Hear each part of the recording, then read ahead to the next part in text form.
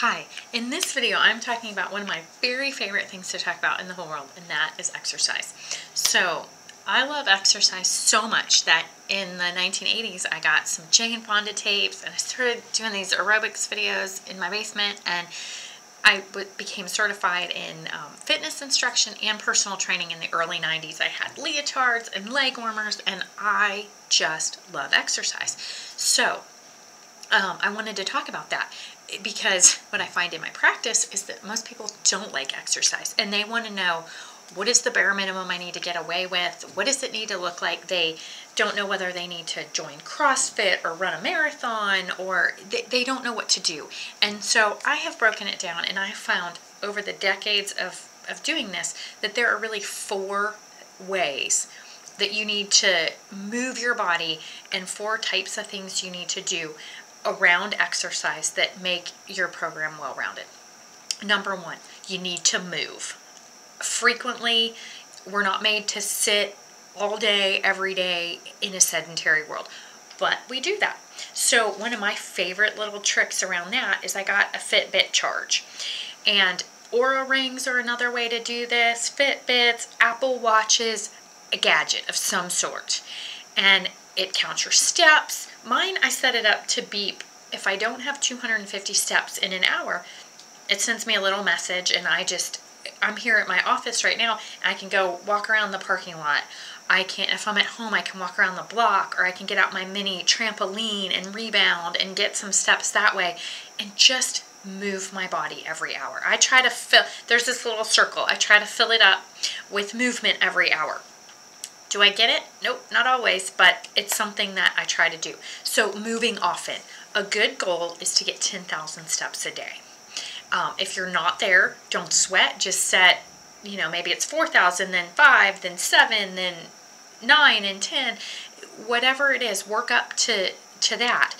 That takes me some intentionality around it. So a lot of days I will take a walk in the morning, or go for an easy jog or something like that. And what that does is it gets me steps, and it's just kind of this low-level movement that it's not really hard exercise, but it builds a foundation of endurance and things like that. In fact, about 2 or 3 times a week, I try to even go an hour or longer with a walk and an easy jog. I love to run on the trails, so I go out there and sort of hike, jog for an hour or 2 once a week, twice a week, something like that.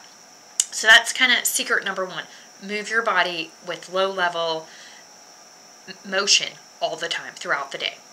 Number 2 is you need to go hard and fast and get your heart rate up. So for most people, that looks like some kind of an interval, where you, sort of a classic is something called a peak 8 workout. And you can do it with weight training, you can do it with walking, running, the bike, the elliptical, the rowing machine, whatever it is. The premise is the same. You do about 10 minutes of gentle activity, whatever that is, walking, running. You do it gently and easily and get warmed up. And then you go 30 minutes as hard as you can go. And then you back off for 90 seconds. If I said 30 minutes, I meant 30 seconds. 30 seconds, a 30-second interval, as hard as you can go. And then you back off and recover for 90 seconds. So sometimes I go to the track and I, sprint for 30 seconds and then walk for 90 seconds, or jog easy. I do this on my treadmill. I do it on my stationary bike. Whatever is available to you, use that. You do that, you repeat that sequence 8 times. That's why it's called peak 8. And then you cool down for a few minutes, and you round it out to about 30 minutes for that activity. You should break a sweat. Your heart rate should go up. It's good. But it doesn't have to be that formal. In fact, if you want to just, there's a term for it in running called fartlek, or speed play, where you're just out jogging, and then all of a sudden you see, I'm going to sprint to that mailbox. And you do that, and then you walk for a while till you catch your breath, and then you sprint to this tree or somebody's fence or whatever it is. My point is, it doesn't have to be rocket science, and it doesn't have to be a perfect 30 seconds on, 90 seconds off. The idea is to get out of breath, break a sweat, get your heart rate up, and then recover and do it again. And you need to do this kind of activity 1 to 2 times a week. The older you are, the less you can tolerate this. So typically someone hits their 50s or so, and 1 time a week of intervals is enough. But if you're younger than that, you should be able to tolerate a session like this once or probably even twice a week. So at least 1 time a week, get that heart rate up, sprint, dust the cobwebs off, make sure you're going hard and fast. Number 3 is that you need to lift heavy things. And this is for women too. These little 2-3 pound weights, they're okay, but you really need to stress the body out enough to make a change. This is super important once we get over 30, because that's when we start to lose muscle mass, and every year we lose a little bit more.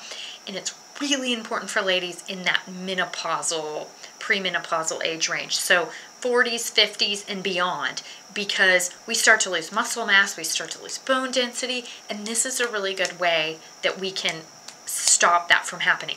If you couple that with the hormonal changes that we see when we hit, the big change of life, so to speak, then it just makes it worse. So that's really important. In the weight loss world, lifting heavy weights is key. There's a whole bunch of things that happen that don't happen when you do cardio and stretch and take yoga classes and do Pilates. The growth hormone increases, your metabolism increases. So 2 to 3 times a week, you need to focus on using the whole body in strength work. You need to squat, you need to lunge, you need to push, pull, swing a kettlebell, roll an ab wheel, do some planks, focus on the core, all of those kinds of things, 2 to 3 times a week. And then the last piece of the puzzle is mobility, maintaining good range of motion and flexibility. Again, as we get older, that starts to fall apart. And if you're sensing a theme, that's because it is. As we get older, all these things are like use it or lose it. And as a kid, we're always moving and running and lifting heavy things. It's just sort of natural. At least it used to be, and for most kids it still is. But as we get older, we tend to sit in an office or sit in front of the TV or sit in front of our phones or whatever, and we're not out there running and as fast as we can and chasing our friends and lifting heavy things. Oh, who can pick up that? And like all this stuff, just we need to put some intention into it. Mobility work can look like dynamic movement. It can look like a yoga class. It can look like some stretching. And most of the time, this mobility stuff happens either at the beginning of a workout or at the end as either a warm-up or a cool-down. That's how my husband and I do it, and we've been doing this a long time, so that's kind of a good rhythm to get into, is using mobility as a warm-up or a cool-down. You need to do that almost every day, so think 5 days a week or more on mobility. It'll take you about 10 or 15 minutes, and on my blog, drjeni.com/blog, this post has some links to some routines that we created. My husband has a dynamic flexibility, and I have a 10-minute yoga sequence that should stretch and mobilize the whole body. So anyway, I hope that sort of gets you thinking about, okay, exercise. It doesn't have to be this complicated. There's 4 ways to nail a good exercise program, and there's all those things we talked about. You can also check out my my joint health packs. I created a set of supplements that are designed to support healthy movement and healthy joints and things like that. So if you're active and you're thinking, okay, how do I make sure that I'm getting all the nutrients I need for that? I created that especially for that. They're great. They're in little convenient, easy to take packs. And then if you have a question that you want to specifically connect with me or someone on my team to get a little more individualized help, we'll be glad to help you with that too. So anyway, that's how my team and I can help. And I thank you for watching, and I look forward to talking with you soon.